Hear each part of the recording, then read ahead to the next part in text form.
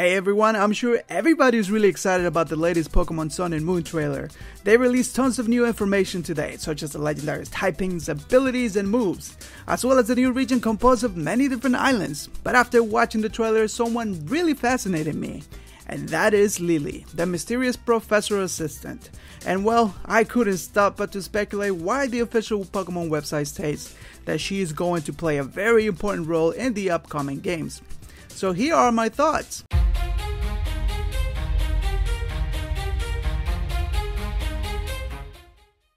Let me start by pointing out that Lillie doesn't seem to be native to the Alola region, and I say this for a couple of reasons. For starters, both the professor and your rival are of darker skin, and have names that suit the entire Hawaiian theme.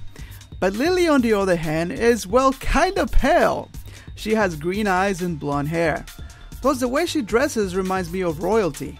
Yes, ladies and gentlemen, what I'm trying to say is that since we did not receive a Pokemon Z game, I believe that Lillie is going to be our link to Kalos. Not only because of her European features, but what really clicked for me was her name.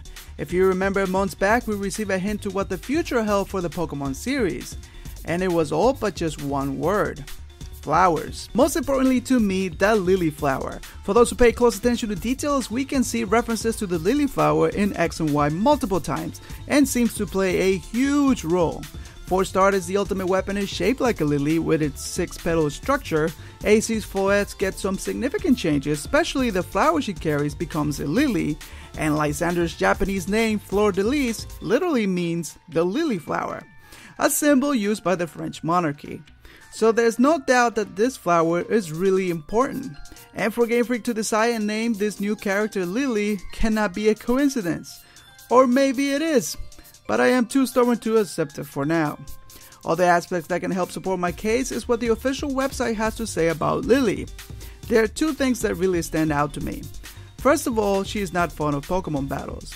And second, she loves reading and has devoured many books. I cannot help but to speculate that she is not fond of Pokemon battles because she is aware of the horrific events of the Kalos War that took place 3,000 years ago. If she has gained all this knowledge through reading her books, I believe that she will expand more on what took place during that horrible time. And that is why she will play an important role. More importantly, she might be the connection to the unreleased Eternal Floette. Or Obi is having too much coffee again and he's going delusional. Regardless, I know we're all really excited and looking forward to these new games, and I know like me, you guys can't help but to make connections with the bits of information that the Pokemon Company is releasing. So I want to hear your thoughts. Who do you think this mysterious girl is? And what is her so-called important role? Some of you guys probably have better ideas than mine, so make sure to post that in the comments below. Thanks for watching this short speculation video, and until next time, Pokemon fans.